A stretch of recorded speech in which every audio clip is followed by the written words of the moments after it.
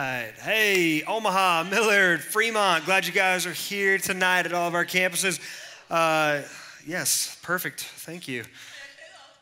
These will make sense in a moment. Don't worry. Would you guys give me a loud, just like on your feet, standing ovation for Eric Vidlak, really quick. He's a friend of mine. Eric, come on up here. Yes, he deserves it. He's the man. Listen, I got to tell you guys, Eric, I got to go on the Mexico mission trip last spring with you, Eric, and it was a lot of fun. I learned a lot from you. You taught me how to use a hammer. I mean, it was amazing. I thought I could never figure it out, but you did. So Eric is a miracle worker, just so you know. We wanted to bring Eric out here tonight for all the students because we know some of you, maybe you've been thinking about going on the Mexico trip possibly. Some of you, you're thinking, middle school, you're thinking, man, maybe I should try and get my parents to go with me. High school students, you can go without your parents because I'm there and I know a lot about safety. No, that's not true. You can come without your parents because Eric will be there and he will guide us to not make terrible mistakes. Eric, because of you, I did not lose one finger while I was out there at Mexico, so thank you. Thank you for that. You're welcome. Yes. Eric, I just want to ask you tonight a little bit about Mexico so they can kind of hear about this trip, why we go every year as a church. Last year was my first experience along with Andrew Randolph. We both got to go, and I just want to ask you, how many times have you been to Mexico on this trip? The one I went with you would have been 3. Three? So Nice. This one will be my 4th one. Nice. What are some of the things that we do while we're on this trip? From the get-go? Right. What's an average trip look like? Well, we fly out to Arizona, and we hang out at a church out there and go shopping for the family, buy some supplies for them. Yeah, and we eat In-N-Out Burger. In-N-Out Burger. We get to play volleyball, basketball. Yeah. It looks like Village Point out there. There's lights, there's palm trees, there's so much. It's a really neat campus. It's a nice church. Yeah, I mean, Mark is here tonight. You can tell him, hey, let's build a volleyball and basketball court. Yeah, there you go. Next steps. Yeah. All right. Then we get up at 4:30 in the morning on Saturday, drive to Mexico, 3-hour drive-ish. Yeah. Drop off our supplies and head straight to the job site and start mixing concrete by hand. Everything we do is all by hand. So it's hard work, but it's very rewarding. And I would go every weekend if I could, but it's just a really, really neat thing to do and to be a part of. And I already knew Andrew and Alex before, but then going on this trip, you kind of just get that bond that you always will have now. You can say it, Eric. You can say that we're best friends now. I don't mind you telling the world. And Eric, you can also admit to everyone that I'm your favorite ahead of Andrew. Is Andrew here right now? He's at Fremont. Oh, okay. He's at Fremont. Yes, you are. Thank you. Yes. Sorry, Scott. You might want to edit that out. Andrew might cry. Oops. That's all right. The truth hurts, but it needed to come out. Would you say anyone is capable of coming and helping in some way on this trip?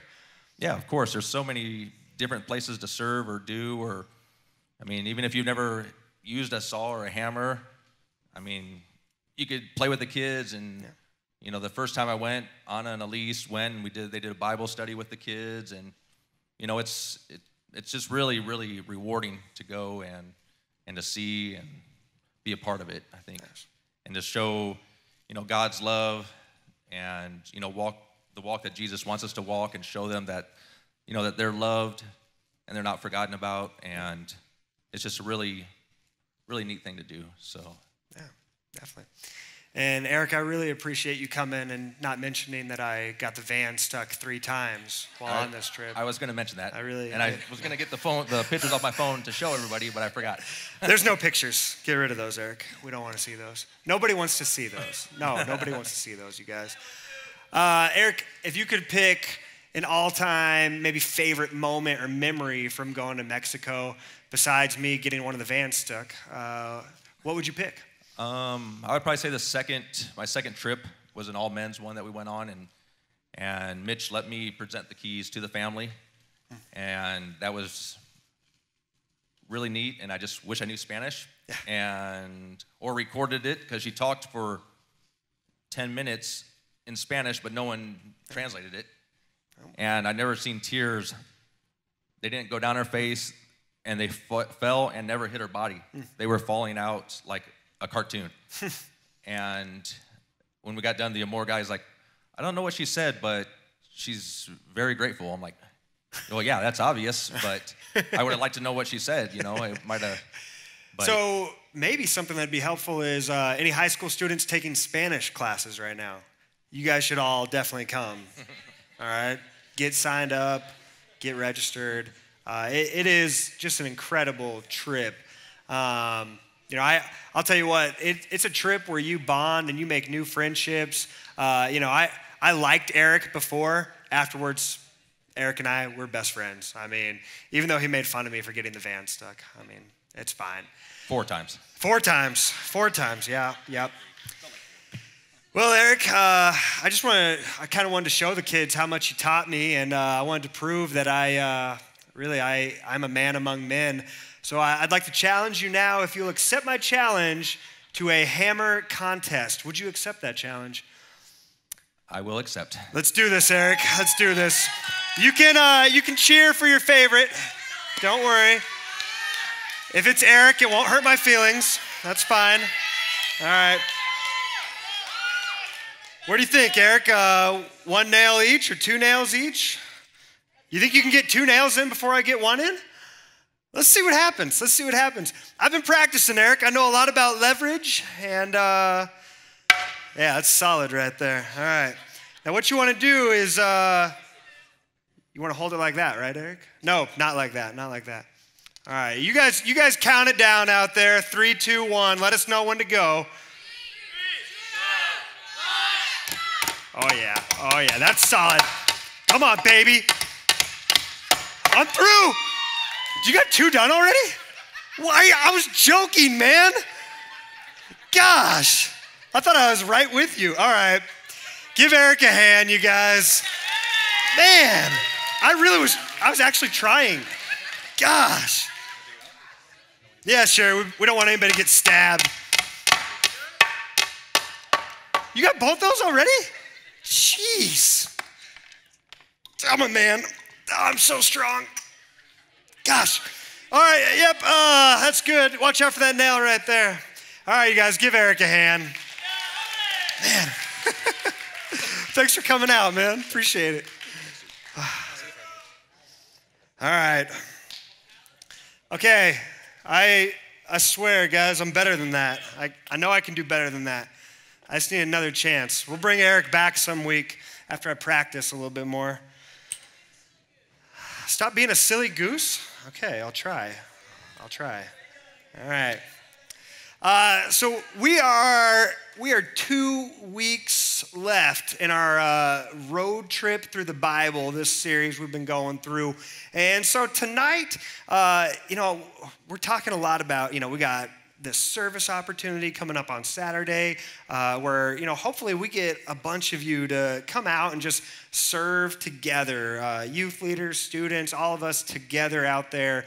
Andrew, myself, Adam, Jamie, we're all going to be out there. We want you guys to come with us because we do these things because we want to go and be the church. I think so often when we think of the church, we just think, man, it's a place where I go and I sit for an hour on Sunday, or I just sit for an hour on Wednesday night, and that's it. That is what the church is all about. But there's more to the church than that, and that's what we're going to talk about tonight. We're looking at the book of Acts. So if you got your Bibles, you can open up with us. We're going to be looking at Acts chapter 2, chapter 1, right there in the beginning of the church. Okay, so let me set this up for you. Right after Jesus has died and risen from the grave, and he's hanging out with his disciples. Eventually, he says, it's better for me to leave so that the Holy Spirit can come. And that will be the beginning of the church. And he wasn't talking about this building. or Fremont's building or Millard's building. That's just a building. That's not the church. The church is the people. And so I want you to see here the beginning of the church. Acts chapter 2, verse 1. Let me read this for you. On the day of Pentecost, all the believers were meeting together in one place. At this time, Jesus, he was gone already. He had left them. And so they were hanging out, meeting, and suddenly there was a sound from heaven like roaring of a mighty windstorm, and it filled the house where they were sitting. Then what looked like flames or tongues of fire appeared and settled on each of them. And everyone present was filled with the Holy Spirit and began speaking in other languages as the Holy Spirit gave them this ability. This is the beginning of the church when the Holy Spirit comes, God living inside of us. We talk about this idea a lot, and it's kind of a hard idea to wrap our minds around, but I want you to know that the Bible talks about when you give your life to Jesus, it says, be baptized and receive the Holy Spirit. They go hand in hand together. So if you've given your life to Jesus, if you've made that public confession of faith, if you've been baptized, you can be confident in the fact that you have the Holy Spirit living inside of you. Now, right after you're baptized, you might feel, a little different, but you might not notice anything. For me, when I got baptized very young, I didn't really notice a difference in my life. I didn't feel dramatically changed. But over time, I started to see how the Holy Spirit was working and making my life different. Because when I look back at who I was when I got baptized to now, I can see that the Holy Spirit has been transforming me. That's what the Holy Spirit does. He slowly walks along with us and nudges us in the direction of being more like God. Some of you, maybe you've wrestled with this in the past, wondering, man, I feel like I can't hear God. I want to hear him. I want to know he's real. I want to hear him speak into my life. It's hard to have that confidence at times that he is there living inside of us. But what we see in the early church, we see the Holy Spirit working and working powerfully. The early church was connected in a powerful way. I want you to see what the early church looked like. Acts chapter 2, verse 42. All the believers devoted themselves to the apostles' teaching. So they'd get together just like we are. They'd get together and they would listen to a message about the Bible. They would learn God's word, okay, from these apostles, from these preachers. Okay, they'd get together, listen to teaching. They were devoted to fellowship. Fellowship is just hanging out, having fun. That's why a lot of you'll come early and you'll play 9 square out there. Or, you'll come on one of our youth trips and that's fellowship. You'll hang out all weekend at Oasis and we'll have a ton of fun together. And that's fellowship. That's what God wants the church to be. He wants it to be a place where people feel like they belong, where they have friends, where they're connected. And to sharing in meals, including the Lord's Supper, and to prayer. That's why, we have these pizza nights, or we have these First Wednesday nights, or we have snacks, or anything we do. We want to share a meal together. We want to share, even if it's just having a fruit snack and talking about, how school is going, or how life has been lately. Just having moments to share while eating together. Some of you high school students, I know there's a group of you that you will go every Wednesday and you'll hang out at Raising Cane's after. Okay, some of you guys, I know you'll do that. That's awesome. That's what the church is supposed to do. We're supposed to hang out. We're supposed to have fun and share meals together. And to prayer. I think that's one that we probably struggle with. Sure, we pray maybe here on Wednesday or Sunday mornings, but are we really praying together with our friends that go to Elevate? Are we really getting together and making it an effort to pray together? A deep sense of awe came over them all, and the apostles performed many miraculous signs and wonders. And all the believers met together in one place and shared everything they had. They sold their property and possessions and shared the money with those in need. They worshiped together at the temple each day. They met in homes for the Lord's Supper, and they shared their meals with great joy and generosity. Some of you guys, you do that every week. You're going to a small group. High school students, when you go to a small group, there's typically some kind of meal or snack there. You're sharing together. You're studying God's word. You're praying together. That's awesome. Middle school students, you're starting to get that taste of what a small group, what community is like here on Wednesdays. You're hanging out. You're studying deeper into God's word. And you have that fellowship and time together. That's why we do all these things. We don't just do these things for no reason at all. What we're doing, we're trying to be like the church at the very beginning, the Acts 2 church. That's what we want to look like here at Elevate and StoneBridge as a whole. We want to be the church the way God intended it to be. They worshiped together at the temple each day, met in homes for the Lord's Supper, and shared their meals in great joy and generosity, all the while praising God and enjoying the goodwill of all the people. And each day the Lord added to their fellowship those who were being saved. Ultimately, that's the goal of why we do church, why we get together and we study scripture and we share meals and we have fellowship, so more people will be able to come into God's kingdom. We want to create a community here that draws people in. We've seen that. We've seen it happening. You've seen your friends who are outside of the church. You've seen them look in at what you have, the relationships here, and they want to have what you have. They've asked you about it. They've said, yeah, I want to come check that out sometime. I want to be a part of that. I want to belong. That's what community is all about, belonging. And it's about bringing as many people along with you as you can. So here's what I would challenge you. Some of you, you look at this and it's just become your social club.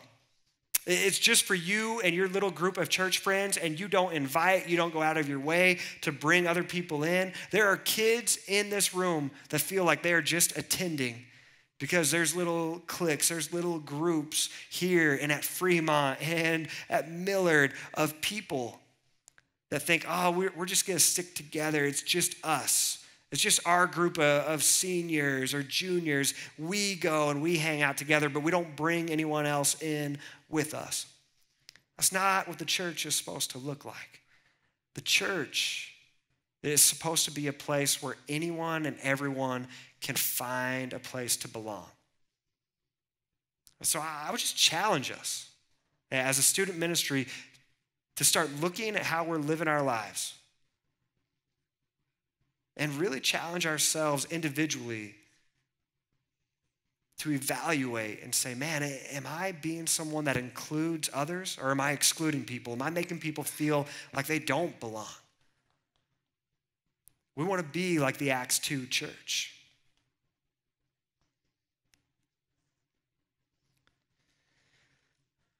So a couple ways that we try to be like the Acts 2 church. We try not to just sit around in a room on Wednesday nights and just attend. We want to go and be the church. So that's why we go to Mexico. That's why we go to Open Door Mission. That's why we try to encourage our small groups to say, hey, find ways to serve in the community. You know, look at Fremont. Look for a way to go and serve there.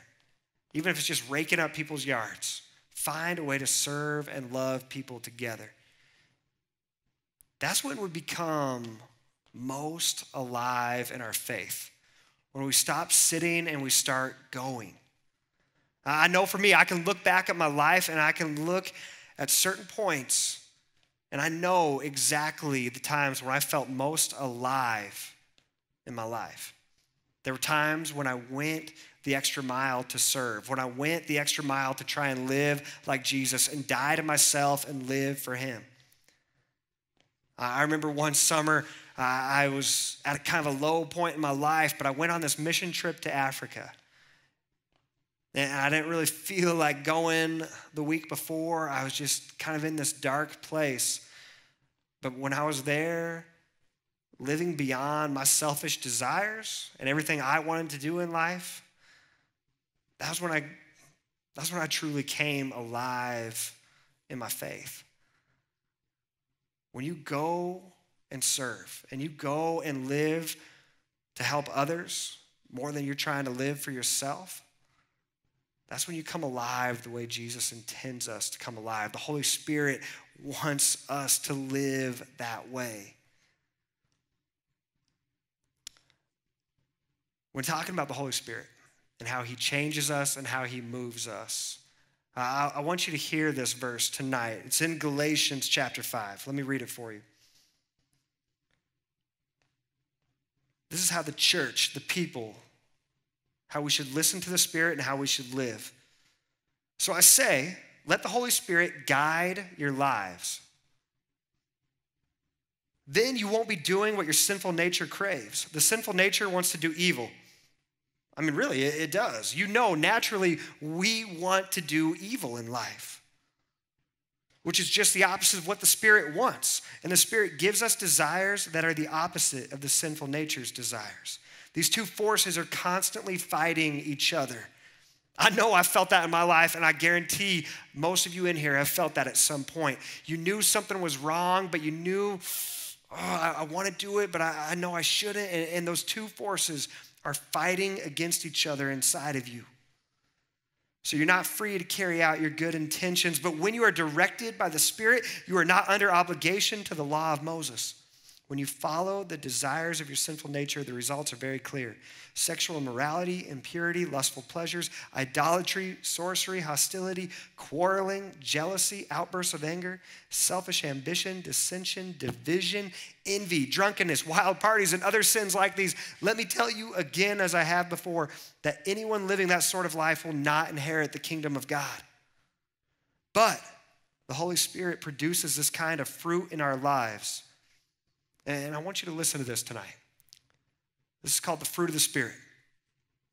And I want you to pick out one of these fruits of the Spirit that you can feel God is calling you tonight to work on in your own life.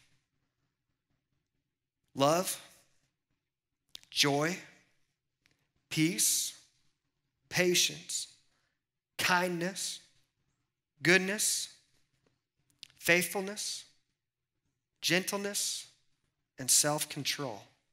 There's no law against these things. This is what the Holy Spirit is guiding you towards tonight, these things. I would challenge you to write this verse down. Galatians 5, verse 16 through 26. Read through that section of Scripture and read over specifically the fruits of the Spirit. And ask God to speak into your life. What does he want you to hear? How does he want you to live? Last story I want to tell you tonight. I told you that sometimes we struggle to hear God.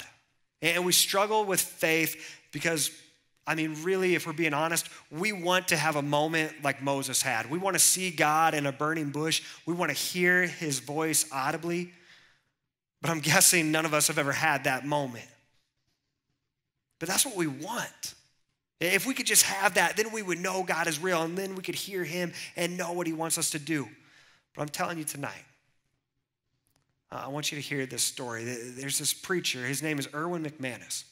And he talks about his son a few years back in this story. And he said his son was about 10 or 12, right around that age, and he was going to summer camp. And the week before he was going to summer camp, he asked his dad, a preacher, he said, Dad, how do I hear God? I just want to hear his voice. Because he'd heard in church growing up, people, they had these moments where they said, oh, I heard God speak to me. And he told his dad, I want God to speak to me. And Erwin, he didn't really have a good answer for him at the time. And so, he ended up going to summer camp. And a couple days into camp, Erwin gets a call that his son had gotten into a fight out at camp. And Erwin, he drives out there. They want him to come pick his son up and take him back. It was a pretty bad fight. And, he gets there and he sits down with his son. And he just asks him, why'd you do this? What were you thinking? And he says, I don't know. This kid was just making fun of me, and he kept talking and talking. And finally, I just punched him in the nose. And Erwin said, well, did you break his nose? Yeah. He's like, well, good punch. That's a good punch. No, he didn't say that. He said, now that it's all over, did you know in the moment that what you were doing was wrong? And his son looked at him and said, yeah, I felt it. I knew it was wrong. I knew I shouldn't do it. I knew I should walk away.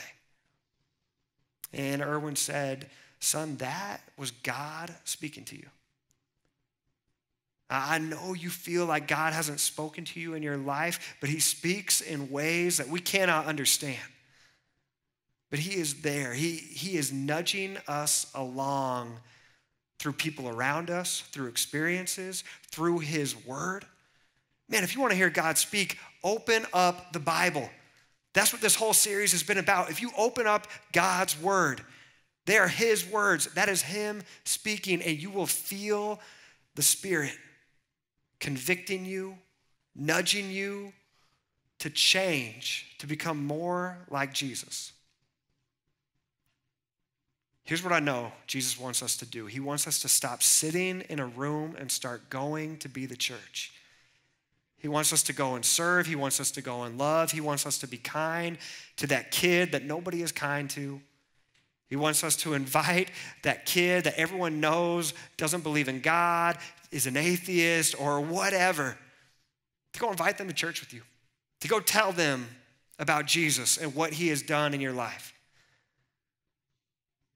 God is nudging you tonight. He is putting something on your heart, and I want you to take a moment during this next song of worship to sit in the quiet and listen to his voice. What is he speaking into your life tonight?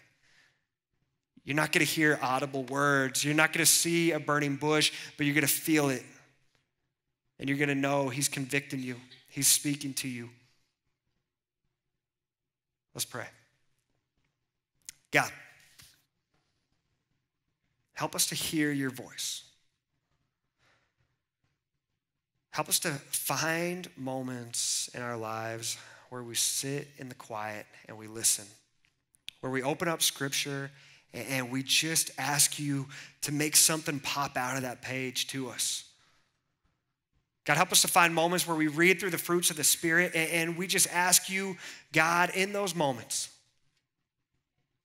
show us which one of the fruits that you're calling us to work on. Show us how we can live out love or gentleness or kindness. God, help us to hear you tonight. What's that next step that you're nudging us towards? To go and serve in Mexico, to go and serve at Open Door Mission, to go invite that kid down the street that has nobody in their life that cares for him, to come and belong to your church.